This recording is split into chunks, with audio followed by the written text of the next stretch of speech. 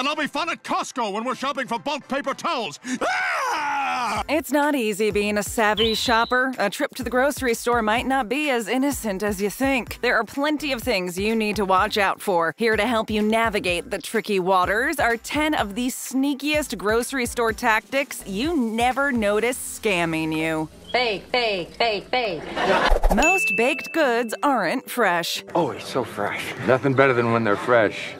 Nothing better. It's hard to resist the smell of freshly baked cookies, cakes, and pies. The smell of chocolate chip cookies right out of the oven is enough to turn some folks into the Cookie Monster. However, many grocery stores don't pass the smell test. The bakery section might smell amazing, but many grocery stores trick customers by reheating frozen pastries. Those delicious sweets smell like they were made an hour ago, but the truth is far more sinister. Despite the pleasant aroma flowing through the air, those croissants on the shelf may have been previously frozen. The same goes for the bagels, baguettes, danishes, and strudels. Think twice about buying that apple pie because it was likely sitting in a freezer for a while. Head to the local diner or have your granny make one from scratch if you want real fresh-made pie. The cakes, custards, and pies might be a little fresher, but they probably weren't made from scratch either. Those tasty treats were likely made using a prepackaged mix. Looks can be deceiving, but so can smell, apparently. If you want to avoid being duped, then Costco might be your best bet. Because at Costco, you save money. Some of the baked goods at Costco are previously frozen or made from a mix, but there are some staples that you can trust 100%. Loaves of garlic bread and multigrain bread are made fresh daily. The lemon meringue pies, cherry pies, pumpkin pies, and pecan pies are all freshly baked, too.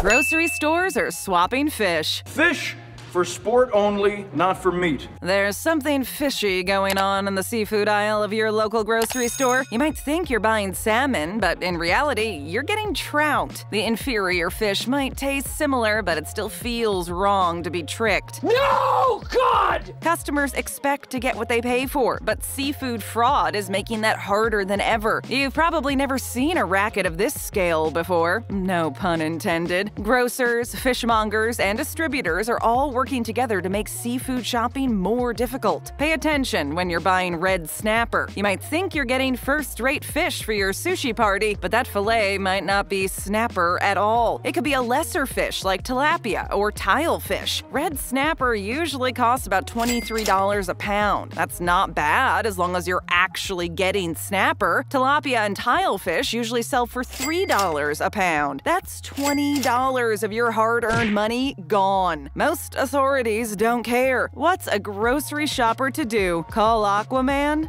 Many stores make it hard to compare prices. My price just went up. Now, this one may sound familiar. You want to compare the prices of two items at the grocery store, but the units of measurement are different. Time to get out the calculator because now you have to do some math to figure out which can of tomatoes is the best deal. Shoppers shouldn't have to be as smart as Stephen Hawking just to save a few cents. Grocery stores do this on purpose, and many customers get scammed into buying the more expensive item. No customer is immune to this scam, so it's best to bring a conversion chart with you the next time you're trying to determine which box of Rice Krispies offers you the best bang for your buck. A price comparison app will work wonders too. Shoppers also have to deal with shrinkflation when shopping for deals, so you might have to complete a math problem every time you head to Whole Foods. 100 minus 43, take the 1 from the 0. Wait. Some may not even know what shrinkflation is. Well, many companies deliberately shrink the size of an item to increase profits. Have you noticed how much that bottle of ketchup has shrunk over the years? The bottle is smaller, but the price is the same or higher. That's shrinkflation, and the consumer is the loser in the end. As we keep moving on, take a second to hit that like button, would ya? Thank you. Next! They hide rotten food.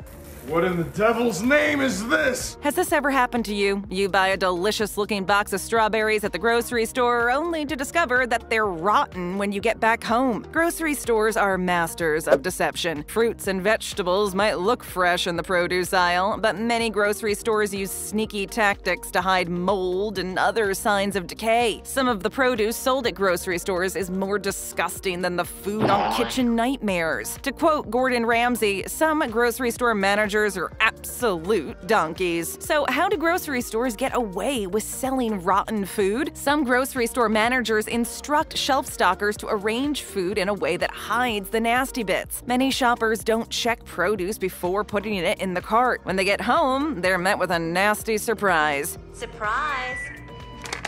Surprise, Cindy. Sure, most of the food can be returned, but most customers are too lazy to drive all the way back to the store, and grocery stores are counting on that. Besides, many people don't want to look like a Karen when returning rotten bananas. Most customers just accept their fate and toss the rotten food in the trash bin. Free samples. I don't like this. Fiesta flavor. But it's free, so I will continue to chew.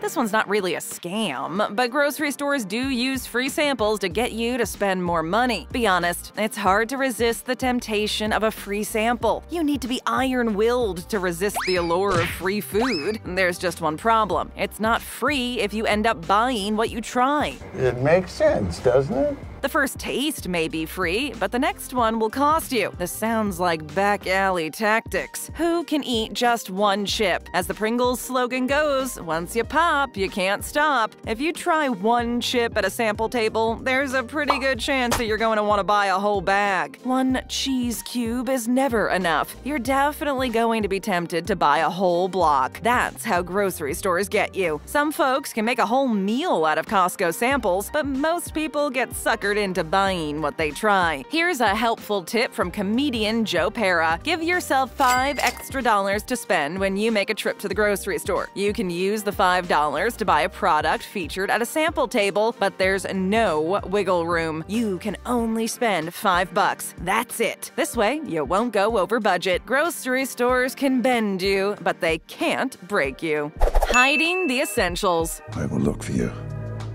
I will find you.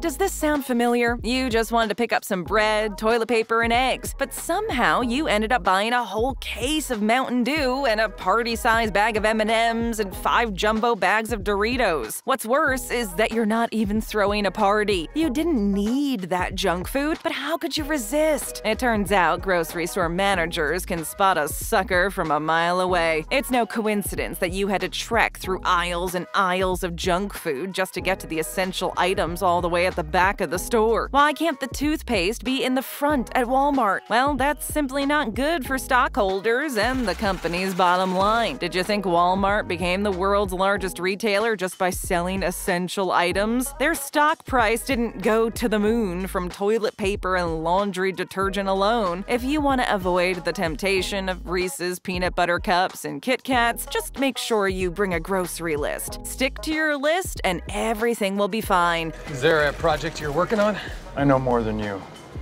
All right. Those salt and vinegar chips may look tempting, but you don't have to buy them. Avoid junk food like Indiana Jones avoids snakes. That way you'll never go over budget again. Unfortunately, grocery stores are catching on. That's why store layouts are constantly changing. Grocery stores change where items are located, so you accidentally stumble upon something new you didn't need.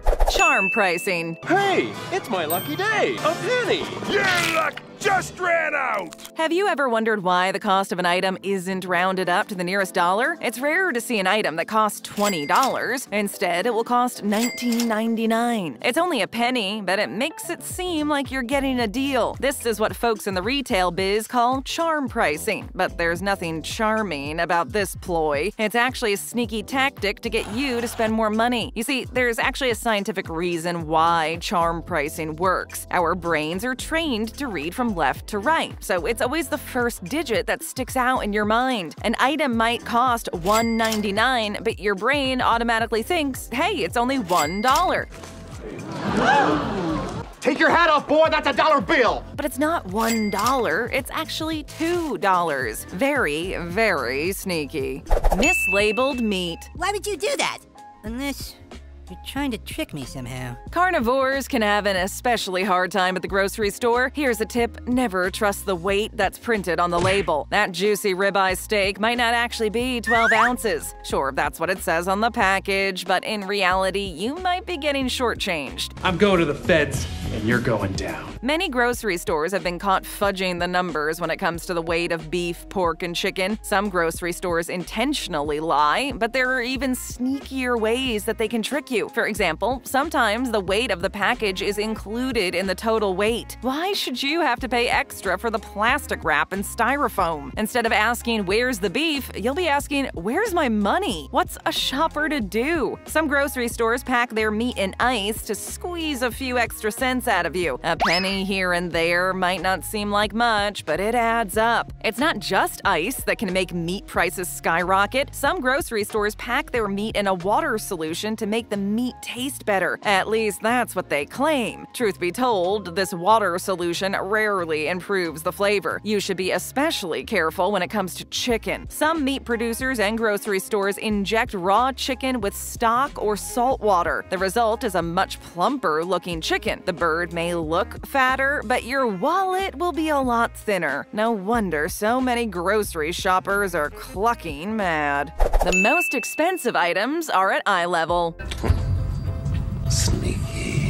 There's more than meets the eye at your local grocery store. Remember this phrase: eye level is buy level. Grocery stores know this. That's why they put the most expensive items right in your line of sight. The costliest items on the shelf are always placed at eye level. Unless you're Shaq or Warwick Davis, there's a good chance you're spending more money than you have to when you go grocery shopping. If you want to save a buck or two, simply squat down or reach up. You'll probably find a cheaper item on the bottom or top shelf. It may seem simple, but most people can't be bothered to look down or up. We're lazy by nature, but grocery stores use our laziness to their advantage. I see what you did there. Good one. Keep an eye on your surroundings the next time you're at the grocery store. The margarine that's right in front of your face probably isn't the best deal. Grocery stores will also strategically place items next to each other to get you to spend more dough. For example, that salsa next to the Tostitos is actually a more expensive brand. The cheap stuff is on the other side of the store. It's convenient, but convenience comes at a cost. That organic food might not be organic. It's organic? You don't have to be Ringo Starr or Michelle Obama to eat organic food. Regular folks enjoy buying organic produce as well. However, you need to be careful if you regularly buy pesticide-free produce because there's probably a very good chance that you're getting duped. Keep that in mind the next time you're picking up some kale for that salad. That organic food in your cart might not actually be organic at all. There's really no way to know for certain. In 2017, the Washington Post reported that a 36 million-ton